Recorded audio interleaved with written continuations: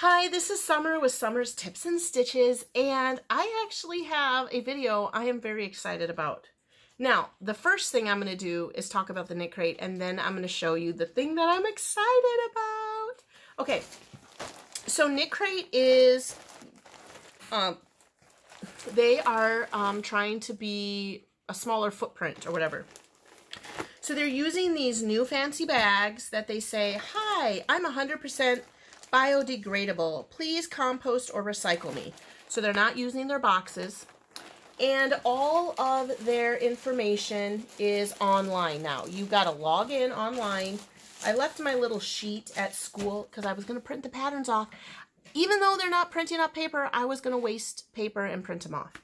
Because you know what? That's just the way I am. So I don't have the patterns to review to show you what the knit crate is. Why am I still getting this knit crate and not canceling it? I don't know, because I just love fancy yarn.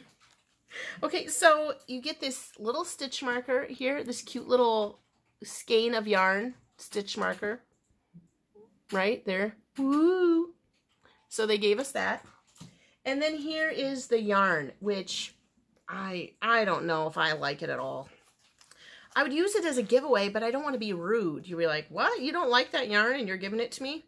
It's You're a Yarn Knit Attitude by Knit Crate called Chonk. And this is a 82% merino wool, 18% Peruvian Prima cotton, super bulky, 109 yards, machine wash, gentle, lay flat to dry. And it's a really thick, kind of fuzzy, chunky yarn. And there's 2 skeins of them. You probably can make a hat, maybe a mitten per yarn. Maybe I'll try to make a mitten out of each of these. I'll use my Red Heart mitten pattern that I made obsessive amounts of mittens for friends last year or 2 years ago. I think that's what I'll do with this, because I probably now have lost the paper that they sent us, because they gave you a card in here that you go online to find their patterns. And when I went to school to go online, I couldn't remember my password. So then I couldn't log into my account, and I couldn't access it from just that card. Blah, blah, blah. Okay, so that is the knit crate. Yay. And they still never have made me a knit crate representative, right? So am I just being a bad attitude? I don't know. But we'll see. We'll see what I do with those. Okay. Now, for the thing that I'm super excited about. Do you guys remember when I went to Michael's and I bought this case? And I bought it because it was like 70% off and it's containers. And you know how I love containers. And I bought it when I got my big cakes. Okay? I can link that video below. So, I finally decided what I was going to put in my container. I was making my pocket shawl, and I wanted to put some buttons, some decorative buttons on the pockets. And I thought, hey, I'm going to organize my buttons. And ta-da! Okay, you guys, I am so excited. First of all, organizing things is like my favorite thing to do. Okay, so I'm going to open this up and show you all of the organization that I did. You're like, what? Are you as excited as me? Probably not. Okay, so this button box here has all of my red buttons in it. And this one has the pink ones. You're like, you got real creative. I did it in the other side. So here are my orange buttons. I don't have very many orange buttons, but there they are. Yellow buttons. So I guess what I'm saying on this side is all the colored buttons, right? It only got a little bit creative down here on the bottom when it came to green, teal, or like aqua colored buttons, blue. Ooh, I have some big buttons in there. And then the final purple, okay?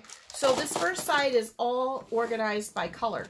Now, I had more buttons. This container has, oh, I'll do that one last. Okay, so this one has fancy wooden buttons that have things on them, like owls or little bunnies or cats or dragonflies.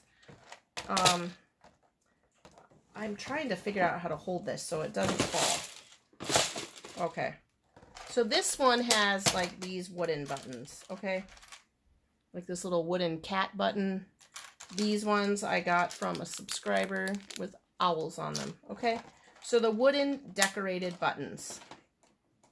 This orange one over here has big natural buttons. I'm going to show you guys this.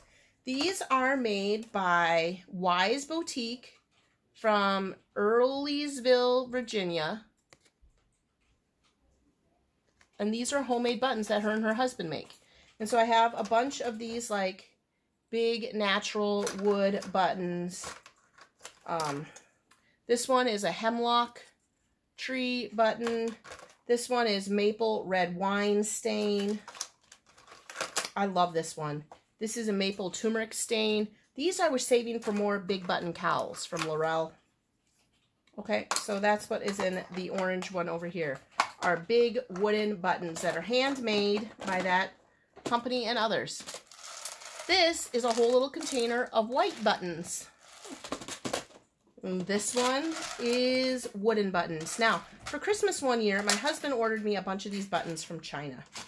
And they look like this. They're just little buttons. And then there's some that I got at Walmart that look like this. But these are all wooden buttons that are not like those fancy ones that from that gal in Virginia that are made from, handmade from someone. Here are flower / snowflake cherry buttons. I call them like nature buttons. Here's a little strawberry button. Here's a flower button. Snowflake. Nothing fancy. Just buttons that didn't fit in regular categories. Okay? And then here are black buttons. All kinds of black buttons. And what's in here? Oh, these my husband also ordered me off of Amazon from China. And these are all buttons that have like little flowers. They're little wooden ones with like flowers painted on them. And some of them are little wooden ones with plaid. All kinds of fancy little wooden buttons from China. And then this is my miscellaneous button container. This has ones that are like cat eyes. These little toggle buttons. This one here has some fun like leather around the edges of it. They're just miscellaneous buttons that didn't fit anywhere. Here's some metal buttons. They're probably buttons that I've, like, so I'm a hoarder. And so if I see a button on the ground anywhere, I snatch it up. Or if there's buttons like on the inside of shirts and stuff, I cut them and save them and I put them in. I saved them. Before I had a big plastic jar that my husband had gotten me from Joann's. It had a lid that looked like a button. But then I decided, what? I'm going to organize all my buttons because this is what I would do. I would need to make something, so I'd open that big jar, I'd dump the buttons all on the table, and I would dig around for the button I want. Or I would like hold it and like dig around. I thought, I'm done with that.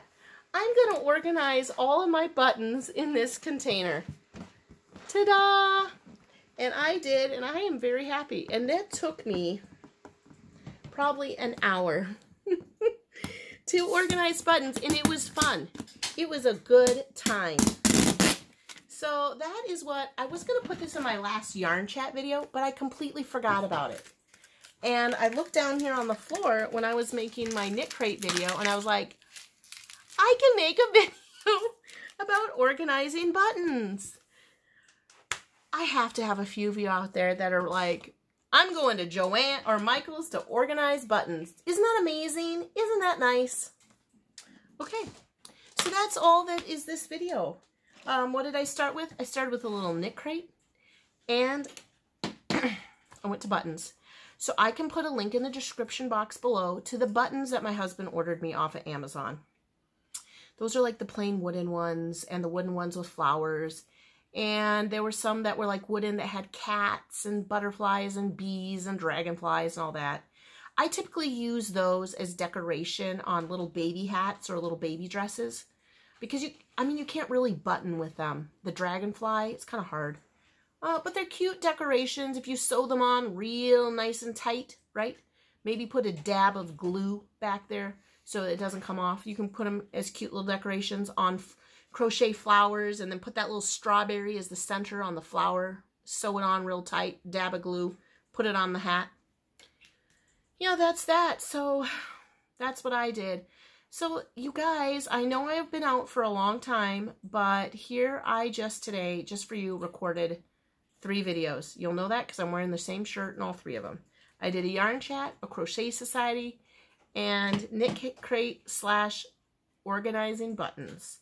I can also see if I can find a link to this container from Michaels. If not, maybe they have one on Amazon. If you are like, I need to organize my buttons in a rainbow container. I know. You know, I've got all this yarn piled up around me, and I should do some better organizing. The one thing I kind of wanted to real quick do, I guess I'll save it for another time. So that's all for this video. Thanks for watching and subscribing. Thanks for liking and sharing my videos. And until the next video, happy crafting. Bye!